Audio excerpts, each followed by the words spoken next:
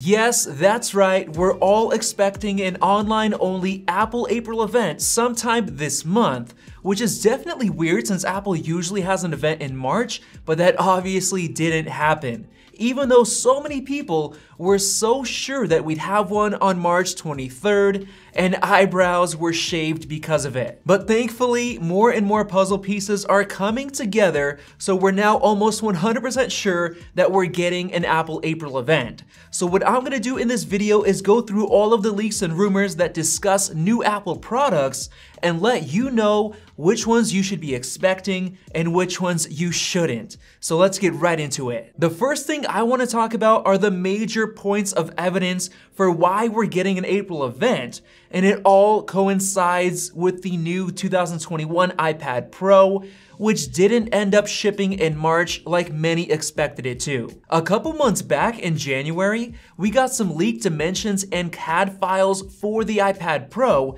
which shows that it's going to be released very soon, since this type of stuff doesn't leak unless the product is almost ready to go. Then a month later, Mark Gurman, who is an incredibly reliable leaker, said that the iPad Pro is going to be as powerful as the M1 Max, and this totally makes sense since we're expecting the iPad Pro to get the A14X chip with 8 CPU cores and 8 graphics cores. And just a couple of weeks ago, 9to5Mac discovered mentions of the A14X chip within iOS 14.5 beta code, and this usually only happens right before a product is released. For example, beta code mentioning the new M1 Max leaked just a couple of weeks before Apple officially announced them in November of last year. And since iOS 14.5 is expected to release sometime within the next month, it perfectly matches up to the iPad Pro releasing at an April event. And to make it even better, 9to5Mac found that the A14X is based on the T8103, which is the codename for the M1 chip. So the two chips will likely be very similar. And going even further, DigiTimes reported that volume shipments of the new iPad Pro will begin in the second quarter of 2021, which we are in now. We then got a bombshell leak from Mark Gurman claiming that the new iPad Pro will come with a mini LED display on the 12.9-inch model only, upgraded cameras, the A14X chip, a USB-C port with Thunderbolt functionality, and he said that it should be coming in April. And since he's one of the most reliable leakers, we can basically bank on this. Some of those features like the A14X chip, the Thunderbolt port, and the mini LED display are a huge deal. So Apple will absolutely want to show it off during an event. So an April event is extremely likely to happen. And John Prosser is also banking on April for the event date.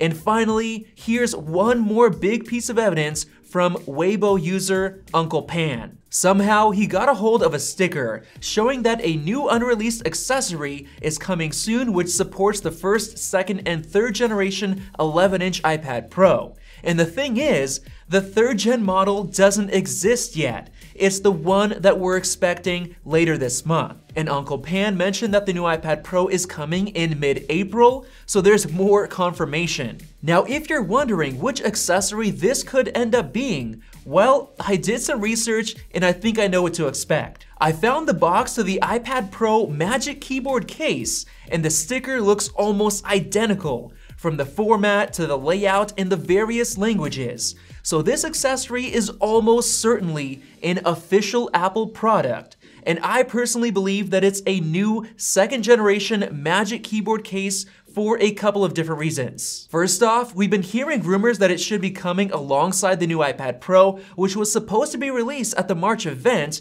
that never happened. So April makes sense for a release date. And if you're wondering how Apple could possibly upgrade the Magic Keyboard, they actually applied for a patent specifically for a new Magic Keyboard case almost a year ago. The images show a slot in the hinge for the Apple Pencil 2, and apparently it'll also wirelessly charge the Apple Pencil at the same time, making it the perfect solution. Now getting into the next image, it shows a completely new hinge system, essentially allowing you to raise the iPad Pro much higher if you'd like to, or even use it in a new clipboard mode, which will finally solve the problem people had with the other Magic Keyboard, where you couldn't lay down the iPad Pro to write and draw. So in my opinion, if we're getting a new iPad Pro this month, then we're for sure getting a new Magic Keyboard case alongside it. Now, if you put all of the puzzle pieces together with the crazy powerful A14X chip, as well as the new 5G support that we're also expecting, it makes a lot of sense for the iPad Pro to finally support professional Mac apps like Final Cut, Logic, and Xcode, which has been rumored for some time now by John Prosser. So if they announce this, it's probably gonna come either sometime this month or later at Apple's WWDC event in June. And now with the iPad Pro and Magic Keyboard out of the way, let's move on to another product we're expecting to come at this event, and that's of course the new AirTags, which have been rumored for a very long time. They're basically gonna be small little trackers that you can buy, activate, and place onto or into anything you'd like to track within the Find My app. So that way, you can keep track of your keys, your backpack, or anything else that you can think of. And since they'll be coming with the ultra-wideband chip built in, you'll be able to open up an augmented reality view in your Find My app and literally see your AirTag through objects like inside of your couch just using your iPhone. The battery life is going to be excellent, at least a full year or two, and the best part is that AirTags will probably have wireless charging, since we've seen so many leaks and rumors pointing to that feature coming. And the way it's gonna work is incredibly simple. You just put the AirTag on the back of your iPhone 12 or newer for half an hour and then it's fully charged. Because I don't know if you know this or not, but the latest iPhone 12 secretly supports reverse wireless charging for accessories. Apple never mentioned this because they probably were gonna release the AirTags alongside the new iPhone, but the AirTags were of course delayed over and over again. Now on top of that, recent leaks and rumors are pointing to it being smaller than expected, being just a bit larger than a quarter, but around 6 millimeters thick. And according to Max Weinbach, they'll retail for around $39 each. But on the flip side, we did have some earlier rumors from Love to Dream that pointed to them having 2 different sizes. So it's gonna be interesting to see how this plays out. But either way, expect AirTags at Apple's April event later this month. Now let's move on to the one product that's probably coming at the April event, but there's a chance that it won't for a couple of different reasons. And yes, I'm talking about the rumored 24-inch fully redesigned Apple Silicon iMac. Last month, John Prosser tweeted that the iMac is ready to launch at any time. And on top of that, a new Apple Silicon iMac was leaked in an Xcode crash log, pointing to Apple already testing out the model on the latest macOS software. And to add even more evidence, John revealed that the new iMac will be coming in some brand new colors. And coincidentally, almost all of those colors perfectly match up to the new Apple Spring colors that Uncle Pan revealed for some new Apple cases. And according to Max Weinbach, we should be expecting some new seasonal Apple Watch bands, probably with the same spring colors. And that's exactly what Love to Dream tweeted, new colorful Apple Watch bands. But the crazy thing is that the tweet was actually a reply to a question about the new iMac. So he agrees with that as well. So it's all starting to look like Apple could have a spring color-themed event to reveal the new iMac. And then Love to Dream apparently also tweeted out that the new iMac screen is really big, bigger than the biggest one, which of course is referring to the 27-inch iMac replacement. So everything is really starting to add up, but I just have a couple of doubts. I personally don't think that the larger iMac is ready to go just yet, since it needs to come packed with a ton of power. And I don't think that Apple is ready to reveal the faster M1X chip. So based on that, the larger iMac might not come until later this year. And here's where the problem comes in for the smaller 24-inch iMac. If the M1X chip isn't ready yet, then that means that the smaller iMac is only gonna come with the same M1 chip that we already have. And while that'll still make for a great iMac, fully redesigned for around $1,100 to $1,300, it's probably going to disappoint some people if it does not come with an M1X chip upgrade option. Now, on the other hand, Apple could totally surprise everyone by announcing that M1X chip, but then it would make sense to also release the larger iMac at the same time, but I just don't think that it's ready yet. So this is definitely a toss-up, so we're just gonna have to wait and see. And now let's get into the maybe section, starting off with new AirPods. Yes, we've had various leaks and rumors pointing to the AirPods 3 being delayed until later this year, but out of nowhere, a new leaker, Uncle Pan, came out and said that we should be expecting new AirPods at this April event, alongside the iPad Pro and new accessories. So I don't know if that means that it could be a new set of AirPods Pro and then the AirPods 3 are coming later.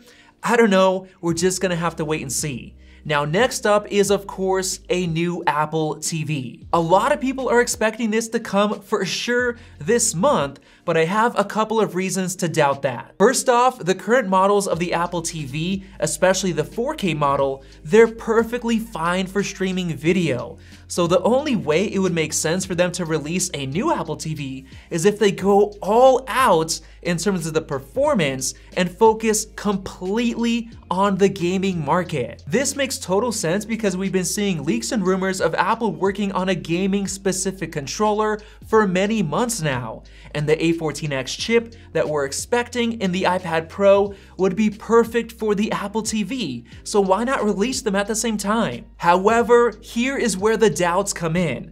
Last month, Apple released a huge wave of new Apple TV trailers and teasers.